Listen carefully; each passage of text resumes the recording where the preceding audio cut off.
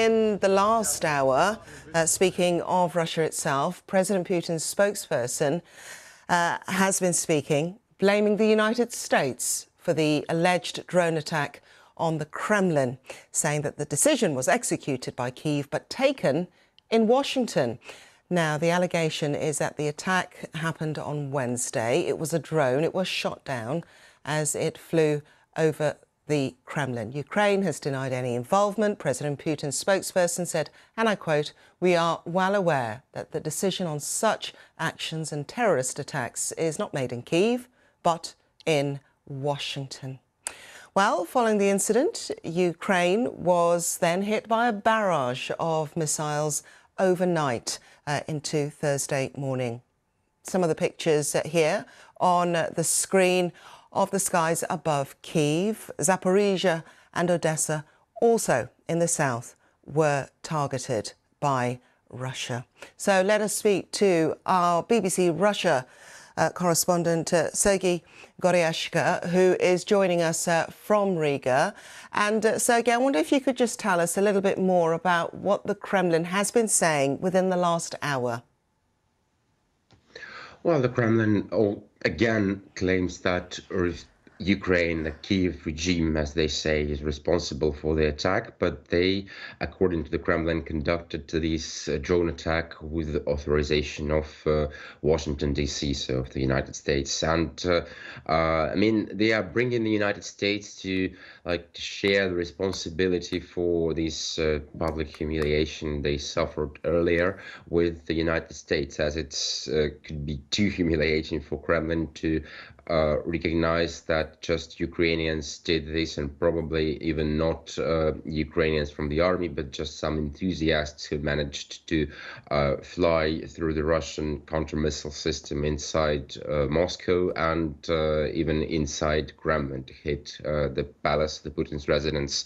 The Kremlin, well, as we speak, the spokesperson Dmitry Peskov did not tell what the response would and could be. He just said that it will happen in time and that would be like a symmetrical response. And they also promised that the Victory Day parade, which is scheduled on the 9th of May, will take place. Mr. Zelensky also calling for a fully fledged tribunal to hold Russia to account for what it describes as a war of aggression. I wonder if you could just remind us, where does Russia stand in terms of the ICC?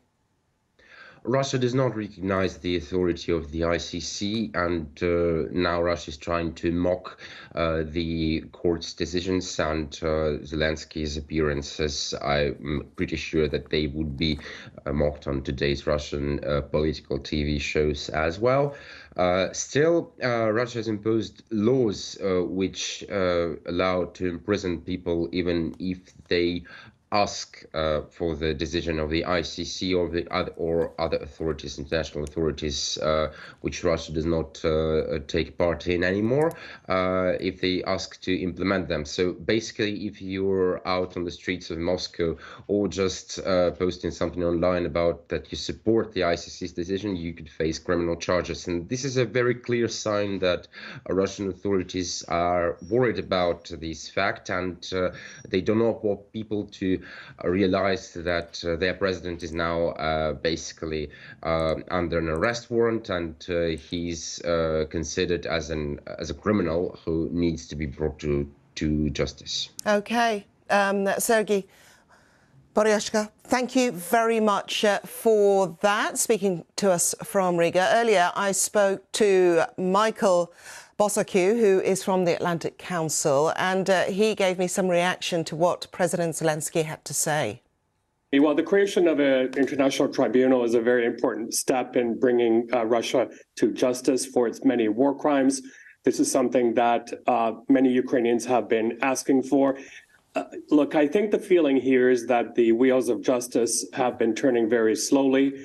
Already we're into year 2 of Russia's full-scale invasion. It's been a long time in the Ukrainian kind of mind, in the Ukrainian heart, which is really bleeding right now, when those, for example, war crimes in Bucha and Irpin have been committed. So on the plus side for the Ukrainians, they have a lot of expertise here built up in terms of investigating war crimes, in terms of collecting irrefutable evidence. So that should speed the process. But on a final note on this, we all know by now that Russia does not subscribe to the rules-based international order.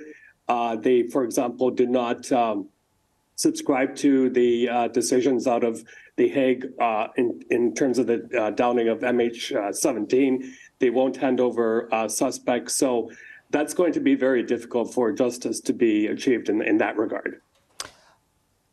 The comments that have been coming from the Kremlin in the last few minutes, alleging that the United States, that Washington were involved in that so-called attack on the Kremlin by Ukraine, that drone attack. What did you make of the timing?